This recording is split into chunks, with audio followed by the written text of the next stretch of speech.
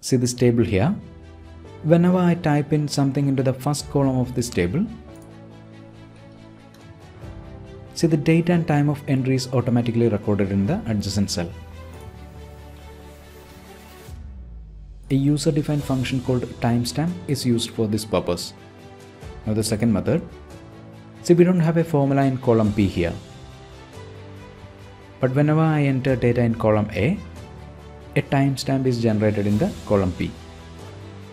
Now let's see how to write the VBA code for creating timestamps like this.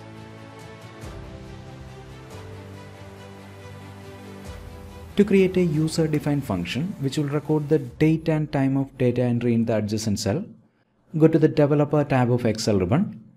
Those who cannot find the Developer tab in the Excel ribbon, right-click on any of the existing tabs, Customize. In the Excel Options dialog, Customize ribbon. On right side, mark the checkbox against the label Developer. OK.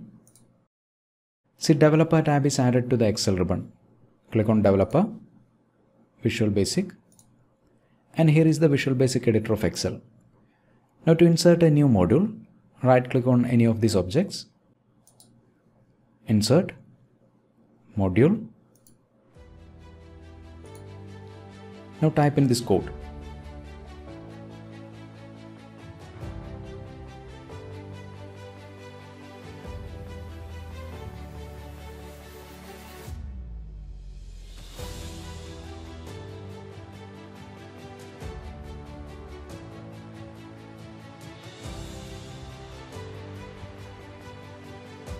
This code will create a user-defined function called timestamp which will record the date and time of data entry.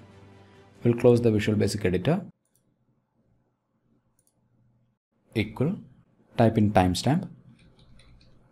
See, the user-defined function called timestamp is listed here. Now select the adjacent cell, the cell where we will be entering data. Close parenthesis, enter. We'll copy this formula into the cells below. Now let's do some data entry. See, the date and time of data entry is recorded in the adjacent cell.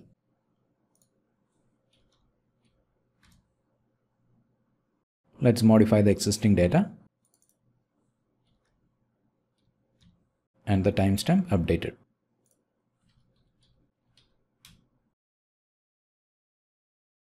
Now the second method. To create timestamp in column B, whenever we enter data in column A, right-click on the Sheet tab, View Code. Now to select the object, click on this down arrow, Worksheet. To select the procedure, select Change. Let me delete this part.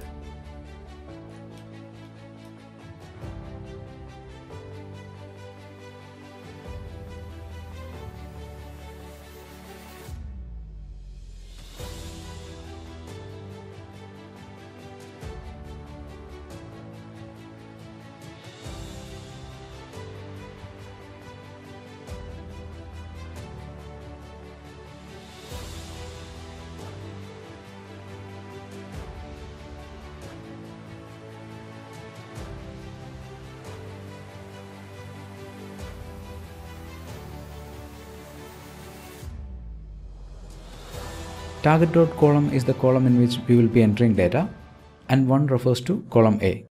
If you want to enter data in column B, use 2 here. Target.Offset 0,1 refers to the cell in which date and time will be recorded.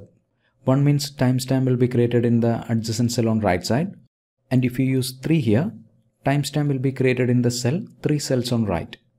Let me close the VB editor. Let's type in something into column A.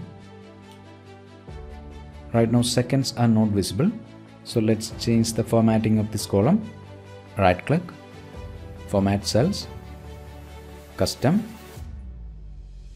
We'll select this custom format. To add seconds, colon, yes, OK.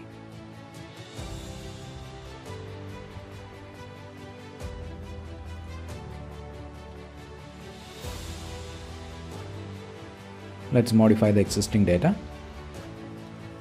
and the timestamp updated.